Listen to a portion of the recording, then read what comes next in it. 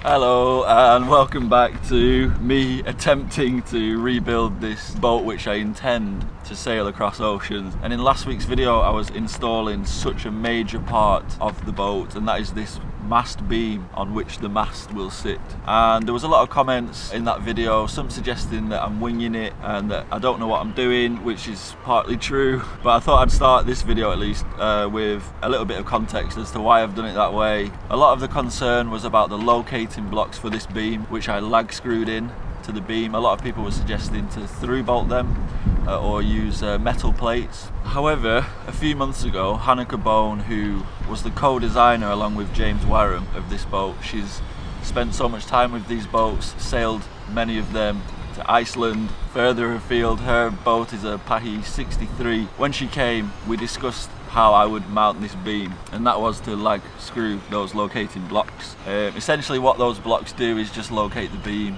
There isn't a tremendous amount of force on them, but having said that, there was a few things that I could have done differently. So thank you so much for the comments, constructive advice. Because I am tackling such a big project with such little experience, I really appreciate the comments, the advice. It's been helping me a lot. The only thing I've done differently to the plans is I've just lengthened it, and it's a much larger beam. I did it oversized because my mast is also a little bit heavier than what is kind of prescribed in the plan. That's kind of my thinking behind it. In this week's video, continuing with the beam, although there is some more building to do, which I'll get into later in the video. So I'm then moving on to building up the engine boxes while I get everything that I need for my sails, for my rigging and all that sort of stuff. So thanks so much for watching, and I really hope you enjoy the video.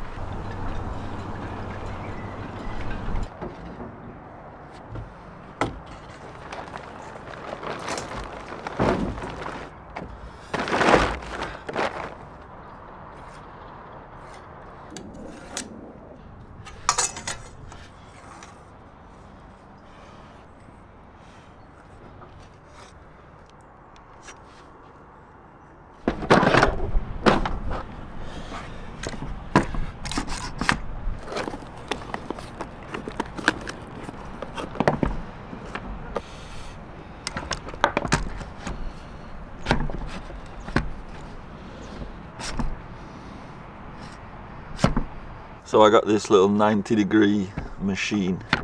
I also specially bought a drill like this as well. This was 39 euros, so it was pretty cheap considering the price of my Makita one. But yeah, it just feels a bit janky. It doesn't, I don't know. I mean, it's gonna be better than my eye, but it's a bit janky. I really can't mess this up. It has to be right the first time, so fingers crossed.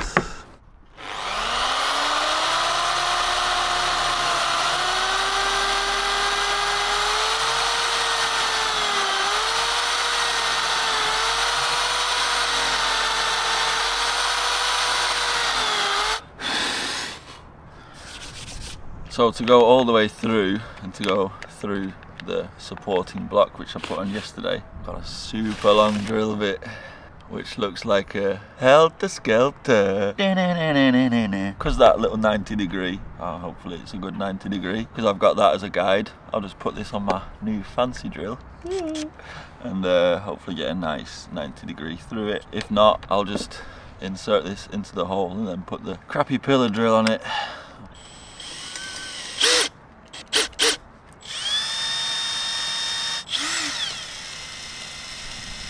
That's proper wobbly.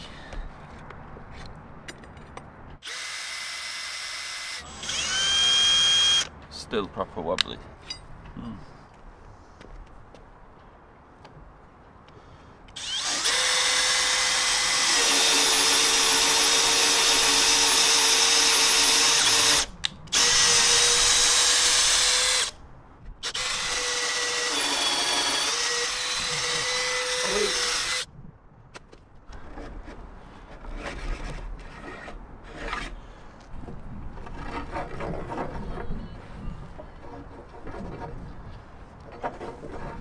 It's funny how a drill bit can get you listening back to the Beatles' White Album.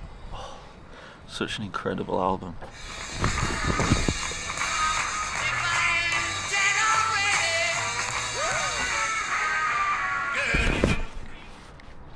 Is a 12mm drilled hole good for a 10mm bar? Obviously there's a little bit of play. I wouldn't mind a little bit of play, to be honest.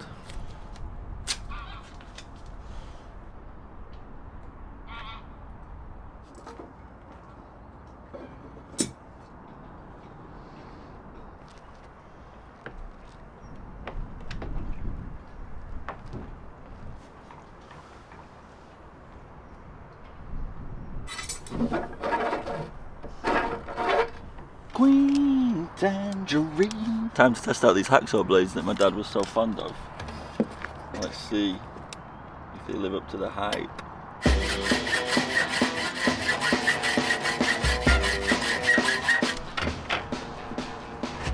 They are very good. If anyone's interested, these Lennox ones.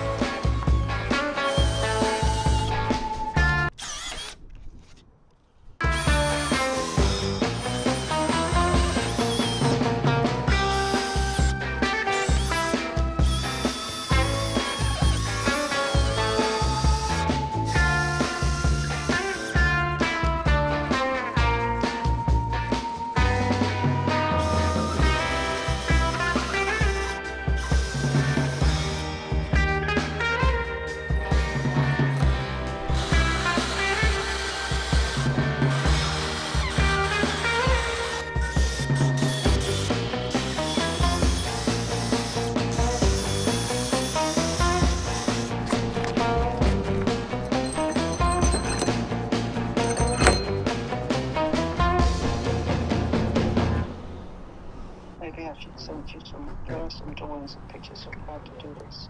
Yeah, I've got the drawings actually of the steering system, of the drum and everything. The TQ38 ones, haven't you? Yeah, I think it's all on there.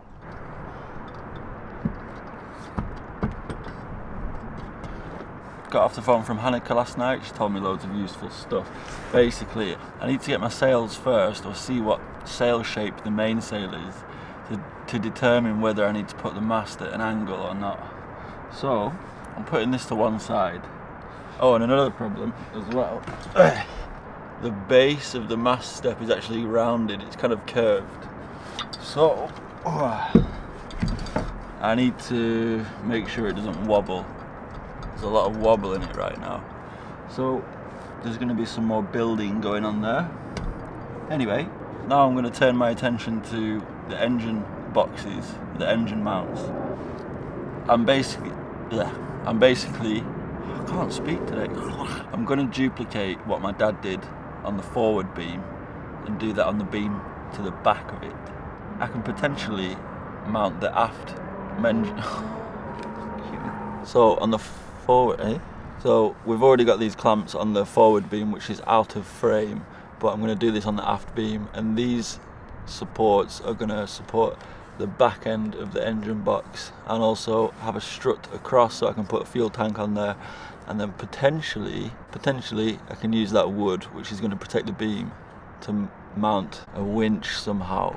A lot of people have mentioned things such as putting spacers on the studded bar and using nylock nuts and Loctite, which is something that we're going to do. This was just a first dry fit. I have some leftover steel. I've ordered some more. It's not cheap stuff. It's 316 proper good stuff, this. So I'll just cut up what I already have and crack on.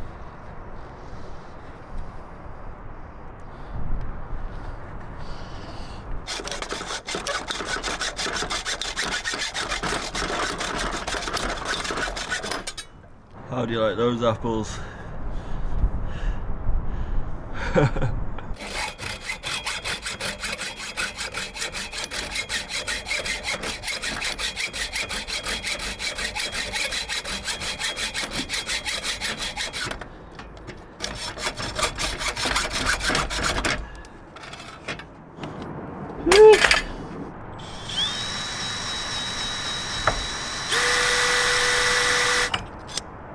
The end of my drill's not cutting anymore.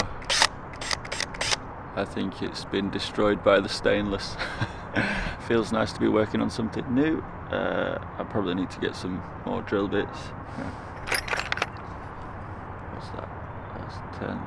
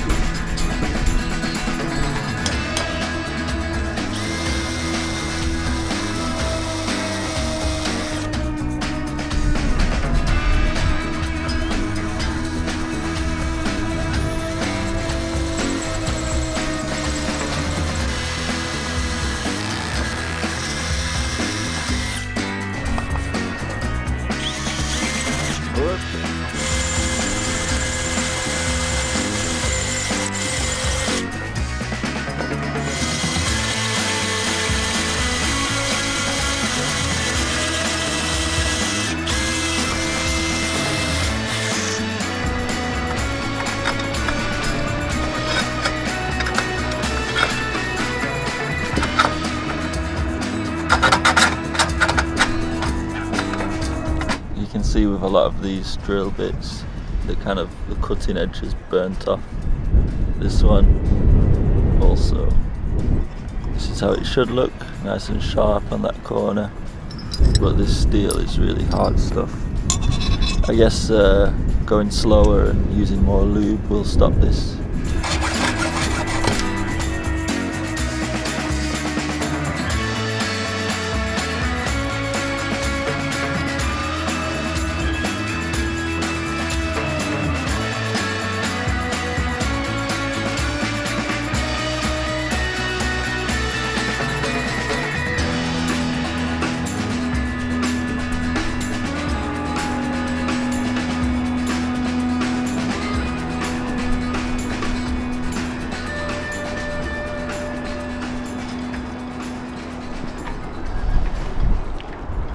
So I'm just doing the best that I can to work when it's not raining and when it's not dark.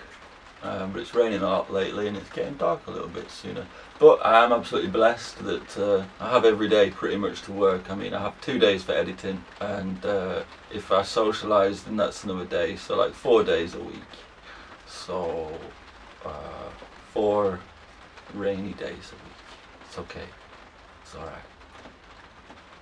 Still living the dream. I got some stainless steel sleeving for the studded bar. A lot of people mentioned it, so I'm going to make spacers also for inside the stainless steel profile, just to stop it from compressing. And yeah, I just need to cut up something like 40 different sections from this. This isn't 316 stainless steel, this is only 304. Should be alright though.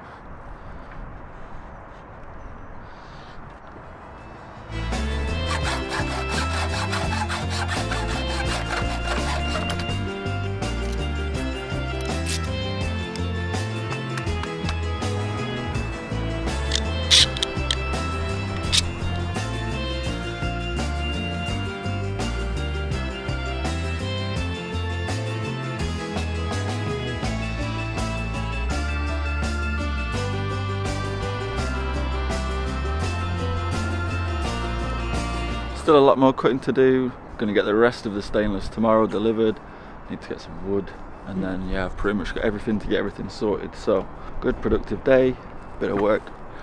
Bit of shopping now to settle. It's pretty manageable temperatures really, it's just the rain.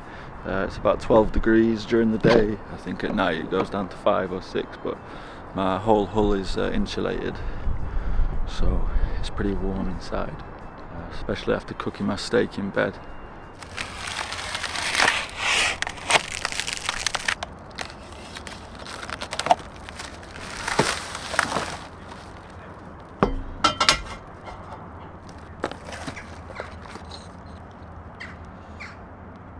So I've just received the rest of the steel that I need to finish the back bit of the engine boxes, and I actually, for this profile, I could only find 304 stainless steel, but it looks exactly the same. So this is apparently 316, but this is the 316 that my dad got, and it looks slightly different. These two look the same, one's 316, one's 304, I don't know. Some other bits and bobs for my trampoline when I'm ready to do that. I've got these little hooks, and I'm going to bolt them through rather than screw them in. Got a lot of beefy washers as well, and little baby nylock nuts for the trampoline hoops. I'll get everything cut up today, and I won't film it because you've seen enough drilling and cutting, so hopefully in the next clip you'll see me starting to put it together.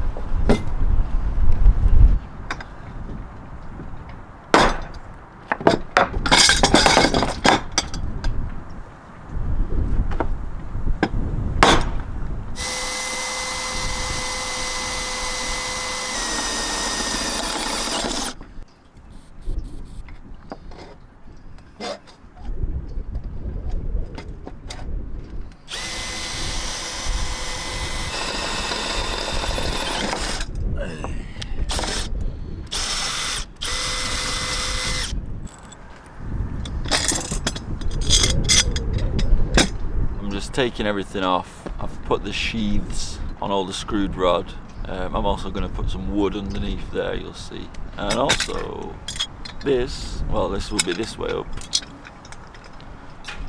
This is where the back part of the engine sled will attach to.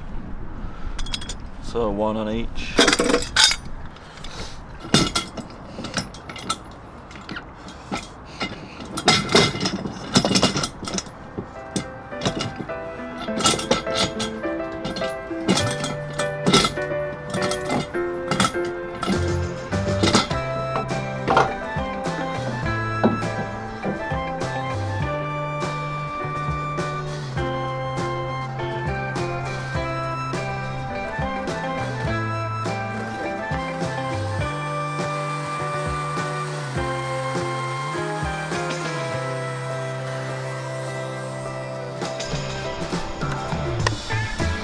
Start your engines.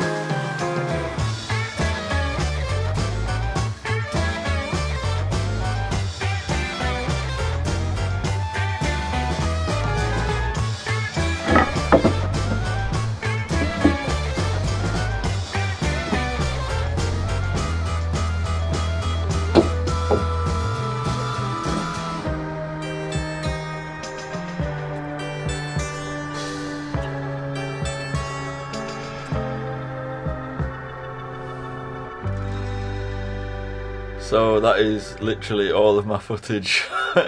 We're like 100% up to date. It was very time consuming, all the drilling and cutting and just fine tuning those first engine mount brackets. I've organised to go and see just one engine, so then I can get all the dimensions, and hopefully I can get that for a good price, and then stick it on. And you know, there's still so much work to do on those engine boxes, still so much work to do on those beams, so just, yeah, every day plugging away at it and just doing what I can. So yeah, thanks for watching the video. You know, if you got to this point, then thanks so much. Like, I couldn't do this without you guys watching, especially couldn't do it without you guys with the coffee, the PayPal, the patrons, the super thanks on YouTube. Obviously this stuff, it's not cheap, and yeah, like the old saying goes, there's no such thing as a cheap boat. And it's going to be interesting to see how much that I've actually spent on the boat, but you guys are helping so much, so thank you very much. I also managed to snag myself a pair of waterproof shoes so that I can work when it's a little bit rainy. The only problem is I can't work with wood when it's rainy, but the steel is not as much of a problem. Anyway, thank you so much again, and see you next week, and hopefully I can get some work done and get some footage so that I can get a video for you next week. I'm sure I'll be able to, but yeah, thanks again for the third time. But yeah, see you later. Bye bye.